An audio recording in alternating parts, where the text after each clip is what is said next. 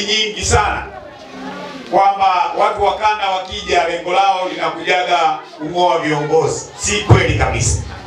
Mtu yoyote anayeleta propaganda hiyo, naomba mpuuze. Wajibu wetu kwa mujibu wa katiba kama viongozi wa kanda, tunapita kwenye mikoa, kwenye majimbo kuangalia uhai wa chama, kama ambavyo katibu wangu amezungumza majukumu yenu na majukumu yetu, ili chama kiweze kusonga mbele.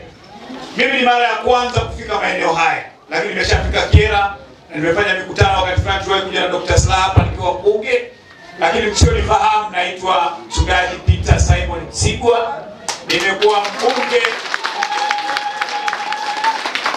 mbunge wa jimbo la Iringa mjini kwa miaka 10, mpaka mwenda zake alipoamua kunyang'anya.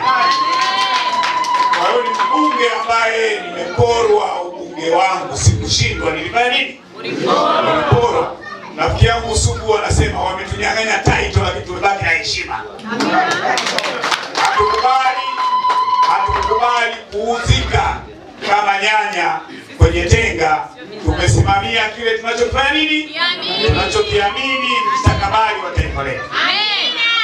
Kwa hiyo niwashukuru sana kwa ujasiri, kwa courage mlionayo ya kuendelea na chama chetu, Chama cha Demokrasia na Maendeleo, ambacho kimsingi tumepita katika kipindi kigumu sana cha miaka 5 mpaka 6 ya utawala wa mwenda zake.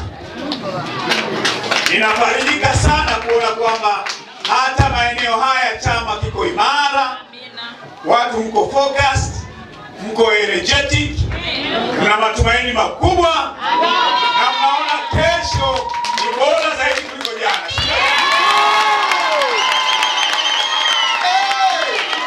Nimeshukuru sana Mwenyezi Mungu ametuletea katibu mwingine. Tulikuwa na katibu aliyeondoka muda wake, tulifanya naye kazi naye akamaliza muda wake. Hizi ni kazi za umma. Kuna wakati huyo alikuwa kanda ya kati, ameondoka kule, sasa tuko naye hapa Gwamaka, na aliyekuwa hapa ameenda kanda ya kati. Lakini tumejipanga sasa hivi kuhakikisha tunakwenda kasi kubwa kuhakikisha kanda yetu inasonga mbele. Ndugu zangu, niwaambie kabisa kwamba kanda yetu ina majimbo 31. Mimi ndio mwenyekiti nayeongoza kanda yenye mikoa 5. Wengine wana mikoa 3, wengine mikoa 4, lakini kanda yetu ni kubwa. Na kanda yetu ni kanda tumaini kubwa kwa chama chetu cha Demokrasia na Maendeleo. Kwa sababu kanda hii inabeba majimbo 31. Na wajibu wa viongozi wa kanda ni kuhakikisha mwaka 2025 kimbunga cha uchaguzi tunasomba majimbo yote mangapi? Mkoa wa Rukwa umeiva vizuri kabisa. Mkoa wa Songwe umeiva vizuri kabisa. Mkoa wa Mbeya umeiva vizuri kabisa. Mkoa wa Njombe umeiva na mkoa wa Iringa umeiva. Kwa hiyo hakuna sababu yoyote ya kushindwa katika uchaguzi. Kwa hiyo nachowaomba ndugu zangu, mimi pamoja na viongozi wote wa kanda tumekuja hapa kuleta neno la upendo, neno la kushikamana, neno la kushirikiana. Tunapokuwa pamoja tunashinda, tunapogawanyika tunashindwa. Kwa hiyo kwenye kata, kwenye tawi, kwenye jimbo, mshirikiane na viongozi wenu vizuri. Wajibu wetu hapa ni kuwakumbusha kwamba vikao vya kikatiba vinafanyika. Je, watu wanajisajili kidijitali kama tulivyosema? Vikao, mikutano inafanyika mara kwa mara, kwa sababu chama ni vikao. Si ndio jamani? Chama ni nini? Ni vikao. Kwa hiyo tumekuja hapa. Mwenyekiti wangu, makamu wangu wamezungumza masuala ya nidhamu, masuala ya kushikamana. Adui yetu sio sisi kwa sisi. Adui yetu ni nani? Ni sisi. Adui yetu sio sisi kwa sisi. Jeshi lolote linalokwenda vitani, jeshi lolote mnisikilize, linalokwenda vitani, badala ya kuwa na mafunzo ya kukabiliana na adui, jeshi linalomgeukia mwenzake na kumpiga bunduki, hilo jeshi haliwezi kushinda, si ndio? Jeshi lolote linapokwenda vitani mwenzako mnayepigana naye akijeruhiwa, unasimama. Ndio maana kunakuwa na vikosi vya uokozi. Mnamganga, akipona tena anakuja wapi?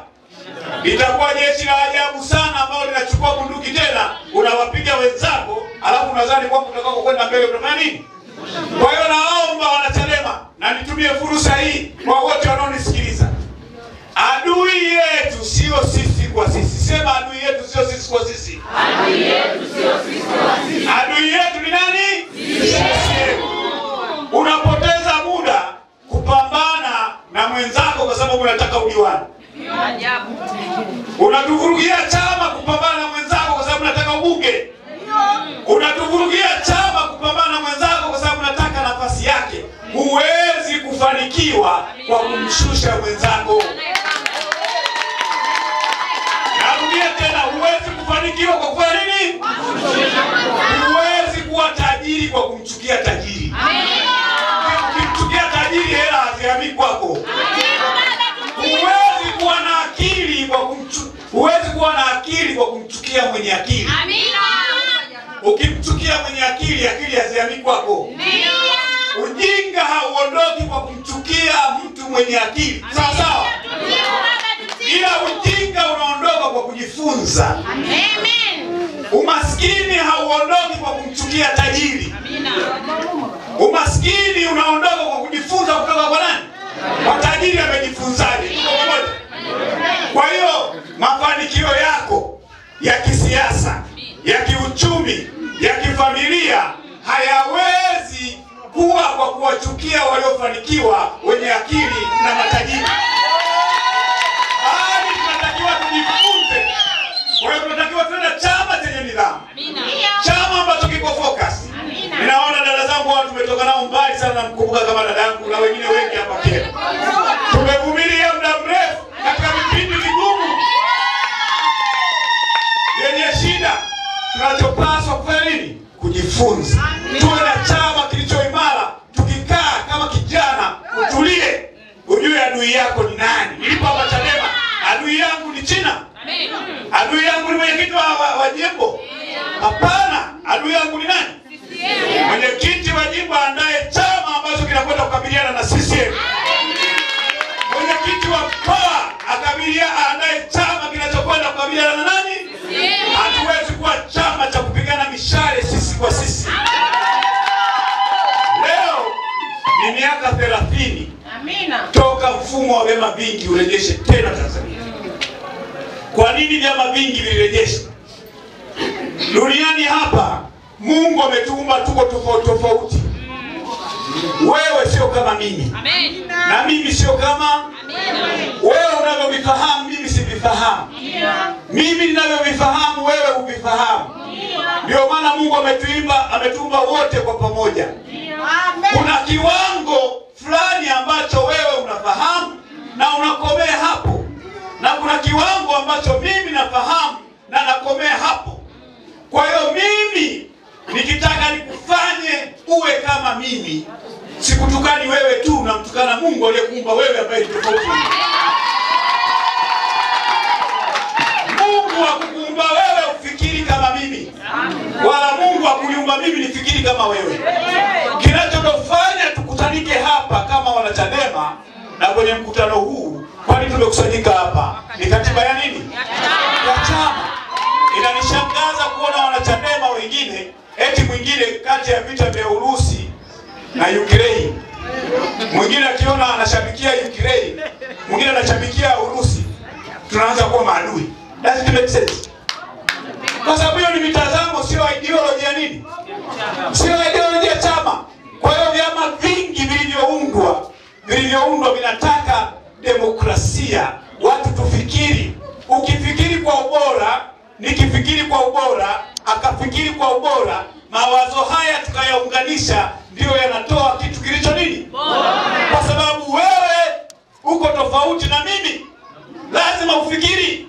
Kwa bahati mbaya hizi nywele Mungu vichwa hivi hakuweka tu tuweke hereni za gharama. Kichwani Mungu unatakiwa kuweka kitu cha kufanya nini? Ukiona unavaa hereni za gharama au unanyoa nywele za mtindo wa gharama, hautakiwi uwe na bei kubwa kuliko kilichoko wapi? Kichwa hiki Mungu anataka tufikiri. Mungu anataka tudadisi. Mungu anataka tuhoji.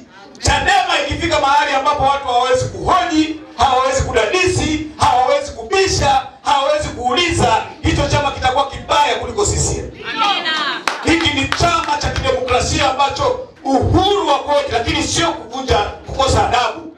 Lakini watu waulize, wadadisi, wabishe kwa kuheshimiana ili tutoke na mambo ya msingi katika chama chetu. Amina.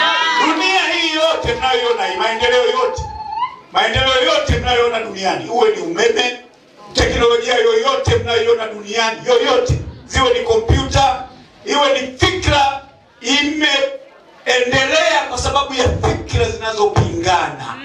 Maendeleo duniani hayajawahi kutokea bila kuwa na fikra zinazopingana. Na ndio maana CCM wasipotusikiliza, wanapoogopa hoja zetu, wanatufanya nchi yetu idumae. Lakini hawalikosei taifa tu, wanamkosea Mungu, kwa sababu Mungu ametuumba tofauti. Na kutuumba tofauti Mungu ni mpango wake, ili dunia iwe na mawazo tofauti, baadaye iwe bora. Lakini hatuwezi kwenda kwa matusi, kwa dharau, kwa kejeli. Hatujui chama chetu kinasema nini. Kwa hiyo niwaase viongozi, wajibu wangu hapa, lazima muwe na vikao vya kufundishana, vya kuelimishana. Uongozi maana yake nini? Chama chetu kinasemaje? Hatushindani kwa uzuri wa bendera za vyama. Tunashindana kwa sababu ya nini? Hoja. Mwenyekiti wetu akisimama, mwenyekiti wa chama wa jimbo, awe na uwezo kama mkuu wa wilaya, kwa sababu tukichukua nchi, hao ndio watakao kuwa nini? Wa wilaya. Mwenyekiti wa mkoa awe na uwezo kama mkuu wa nini? Wa mkoa. Mwenyekiti wa kanda awe na uwezo kuwa kama waziri au kuwa kama rais au ili tukabiliane na hawa watu, ndipo tutakapoweza.